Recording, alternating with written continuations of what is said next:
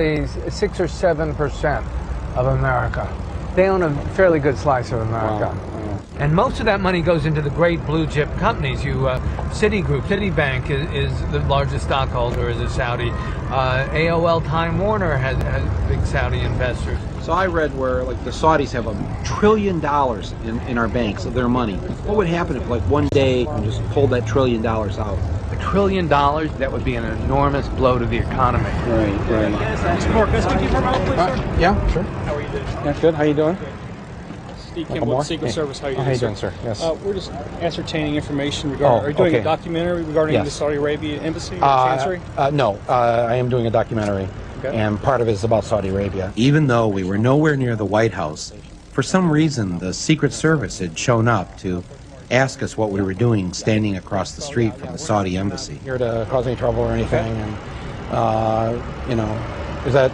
No, that's fine. We just wanted to make sure. We just wanted to get some information as far as what's going on. Yeah. I didn't realize the Secret Service guards foreign embassies. Not usually, no, sir. No. Did they give you any trouble, Saudis? No comment on that, sir. Oh, okay. Well, I'll take that as a yes. All right, good. Thank you very much. Thanks for the work you do. It turns out that Saudi Prince Bandar is perhaps the best protected ambassador in the U.S. The U.S. State Department provides him with a 6-man security detail. Considering how he and his family and the Saudi elite own 7% of America, it's probably not a bad idea. Prince Bandar was so close to the Bushes they considered him a member of the family, and they even had a nickname for him, Bandar Bush. 2 nights after September 11th, George Bush invited Bandar Bush over to the White House for a private dinner and a talk. Even though bin Laden was a Saudi, and Saudi money had funded Al-Qaeda, and 15 of the 19 hijackers were Saudis, here was the Saudi ambassador casually dining with the president on September 13th. What were they talking about? Were they commiserating or comparing notes? Why would Bandar's government block American investigators from talking to the relatives of the 15 hijackers? Why would Saudi Arabia become reluctant to freeze the hijackers' assets? The two of them walked out on the Truman balcony so that Bandar could smoke a cigar and have a drink. In the distance, across the Potomac, was the Pentagon, partially in ruins. I wonder if Mr. Bush told Prince Bandar not to worry, because he already had a plan in motion. You come in September 12th, ready to plot what response we take to Al-Qaeda. Let me talk about the response that you got from top administration officials. On that day, what did the president say to you? The president, in a very intimidating way, left us, me and my staff, with the clear indication that he wanted us to come back with the word that there was an Iraqi hand behind 9/11, because they had been planning to do something about Iraq from before the time they came into office. Did he ask about any other nations other than Iraq? No, not at all. It was Iraq, Saddam, find out, get back to me. And were his questions more about Iraq than about Al-Qaeda? Absolutely. He didn't ask me about Al-Qaeda. And the reaction you got that day from the defense secretary, Donald Rumsfeld, from his assistant, Paul Wolfowitz? Well, Donald Rumsfeld said, when we talked about bombing the Al-Qaeda infrastructure in Afghanistan, he said there were no good targets in Afghanistan. Let's bomb Iraq. And we said, but Iraq had nothing to do with this. And that didn't seem to make much difference. And the reason they had to do Afghanistan first was it was obvious that Al-Qaeda had attacked us, and it was obvious that Al-Qaeda was in Afghanistan. The American people wouldn't have stood by if we had done nothing on Afghanistan.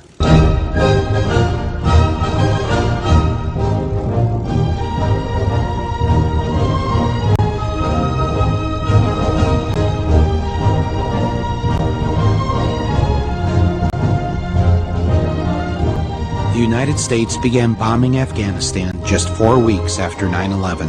Mr. Bush said he was doing so because the Taliban government of Afghanistan had been harboring bin Laden. We will smoke them out of their holes. We're going to smoke them out. Smoke him out. Smoke him out of his cave. Let's rush him and smoke him out. For all his tough talk, Bush really didn't do much. But what they did was slow and small. They put only 11,000 troops into Afghanistan. There are more police here in Manhattan, than there are U.S. troops in Afghanistan. Basically, the president botched the response to 9/11. He should have gone right after bin Laden. The U.S. Special Forces didn't get into the area where bin Laden was for 2 months. 2 months? A mass murderer who attacked the United States was given a 2-month head start? Who in their right mind would do that? Anybody say nice shot? Nice shot. Hell of a shot. Or was the war in Afghanistan really about something else? Perhaps the answer was in Houston, Texas. In 1997, while George W. Bush was governor of Texas, a delegation of Taliban leaders from Afghanistan flew to Houston to meet with Unocal executives to discuss the building of a pipeline through Afghanistan, bringing natural gas from the Caspian Sea. And who got a Caspian Sea drilling contract the same day Unocal signed the pipeline deal? A company headed by a man named Dick Cheney, Halliburton. From the point of view of the U.S. government, this was kind of a magic pipeline because it could serve so many purposes. And who else stood to benefit from the pipeline? Bush's #1 campaign contributor, Kenneth Lay, and the good people of Enron. Only the British press covered this trip. Then, in 2001, just 5.5 months before 9/11, the Bush administration welcomed a special Taliban envoy to tour the United States to help improve the image of the Taliban government. You have imprisoned the women. It's a horror, let me tell you. And I'm really sorry to your husband. He might have a very difficult time with you. Here's the Taliban official visiting our State Department to meet with U.S. officials. Why on earth would the Bush administration allow a Taliban leader to visit the United States, knowing that the Taliban were harboring the man who bombed the USS Cole and our African embassies? Well, I guess 9/11 put a stop to that. When the invasion of Afghanistan was complete, we installed its new president, Hamid Karzai. Who was Hamid Karzai? He was a former advisor to Unocal. Bush also appointed as our envoy to Afghanistan, Zalmay Khalilzad, who was also a former Unocal advisor. I guess you can probably see where this is leading. Faster than you can say black gold Texas tea, Afghanistan signed an agreement with their neighboring countries to build a pipeline through Afghanistan carrying natural gas from the Caspian Sea. Oh, and the Taliban? Well, they mostly got away. As did Osama bin Laden and most of Al-Qaeda. Terror is bigger than one person. And he's a person who's now been marginalized. So I don't know where he is. Nor, I just don't spend that much time on him, Kelly, to be honest with you. Didn't spend much time on him? What kind of president was he? I'm a war president. I make decisions here in the Oval Office in foreign policy matters with war on my mind. With the war in Afghanistan over and bin Laden forgotten, the war president had a new target. The American people.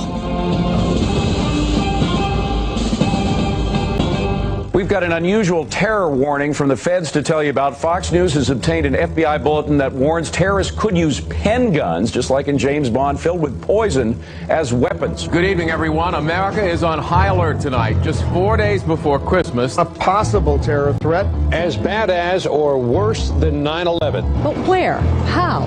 There's nothing specific to report.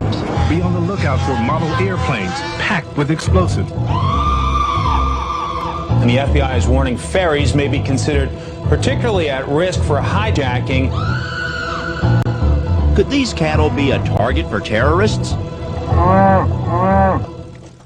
Fear works. Fear does work, yes. You can make people do anything if they're afraid. And how do you make them afraid? Well, you make them afraid by creating an aura of endless threat. They played us like an organ. They raised the orange, and then up to red, and then they dropped it back to orange. I mean, they gave these mixed messages which were crazy-making. The world has changed after September the 11th. It's changed because we're no longer safe.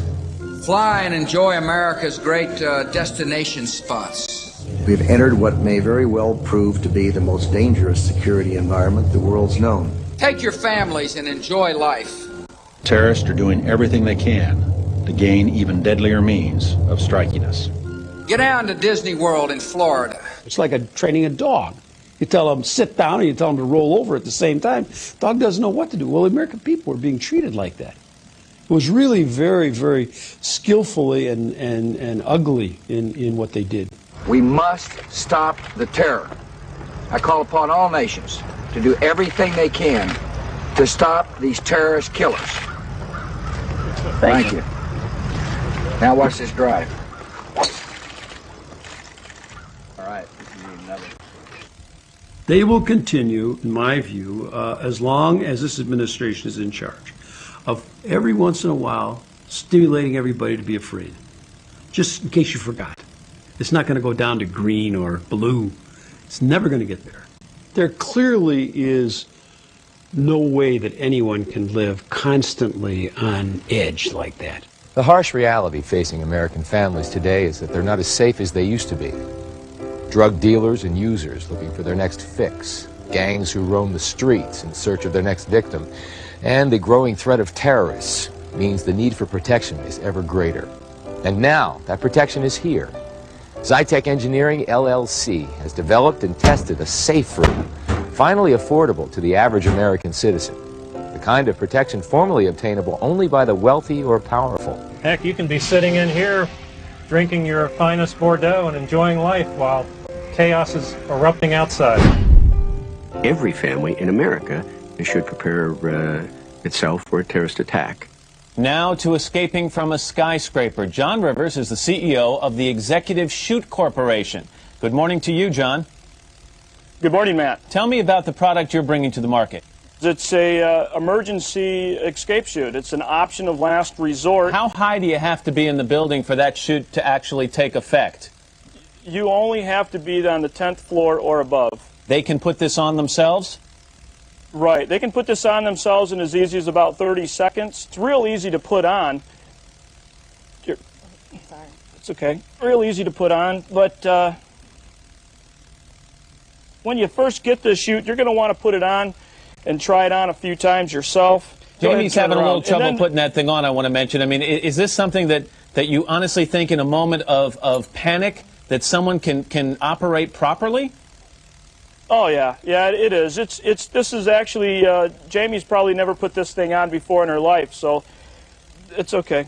Don't worry about it. It's something that when you get it, you're going to want to put it on several times. Well, despite the raising of the terror alert level, residents here in Saginaw are continuing with their Christmas errands. Frances Stroik and her family do some last-minute holiday shopping, knowing that Al-Qaeda is planning to attack America. She says being in Saginaw doesn't make her feel any safer than if she was in New York City. Midland is close by. And I said, Detroit's that far away. I said, they could be something, and Flint could be concerns for people around here. Well, you never know where they're going to hit. You never know where they're going to hit. But one potential target specifically mentioned by the terrorist has security officials baffled. It's tiny Tappahannock, Virginia, population 2016.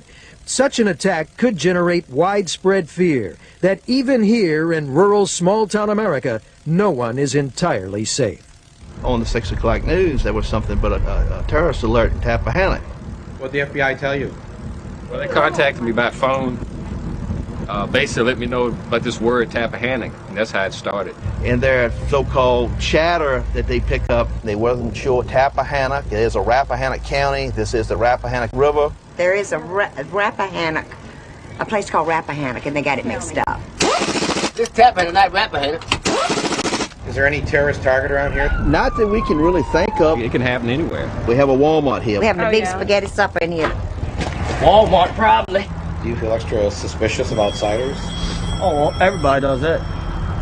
It's just something that happens. When I look at certain people, I wonder, oh my goodness, do you think they could be a terrorist? You never know what's going to happen. That's right, you never know what's going to happen. You never know what's going to happen. It's going to happen right now, you know. Never trust nobody you don't know. And even if you do know them, you really can't trust them then. From Tappahannock to Rappahannock to every town and village in America, the people were afraid. and they turned to their leader to protect them.